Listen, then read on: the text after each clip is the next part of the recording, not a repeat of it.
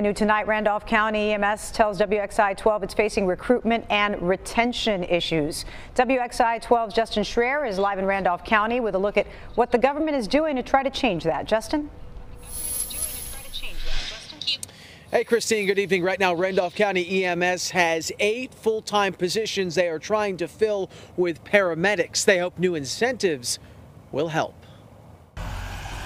Randolph County EMS Captain Bradley Cooper says he's struggling to fill paramedic openings. A lot of paramedic programs didn't start a new class, so we got behind right off the bat. He says aspiring paramedics can work in the private sector and can make just as much money, if not more, than what a paramedic makes without schooling.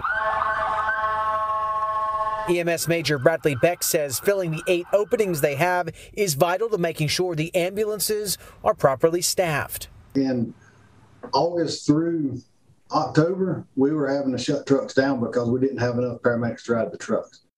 So sometimes whenever we were supposed to have 9 trucks riding the roads, we only had 7 or 8 trucks. And this issue of recruiting and retaining EMS workers is not just a local issue.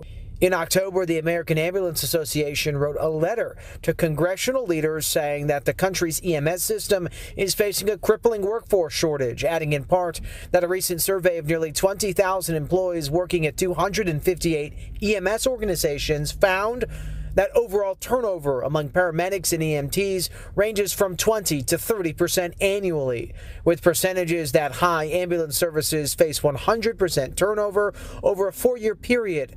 Staffing shortages compromise our ability to respond to healthcare emergencies, especially in rural and underserved parts of the country. But with the recent approval of new hiring and retention incentives by the Randolph County Commissioners, both EMS leaders are hopeful that new medics will want to join the ranks and the current ones will stay. This includes having a $4,500 sign-on bonus for new paramedics and a $200 shift bonus for paramedics working extra shifts. You can come to Randolph County and you know you're going to actually be a paramedic. And the EMS system has also converted all 24-hour shifts to 12-hour shifts. They hope to fill those open positions soon. Live tonight in Randolph County, Justin Schreier, WXI 12 News. Back to you, Christine. All right, Justin, thank you very much. New tonight.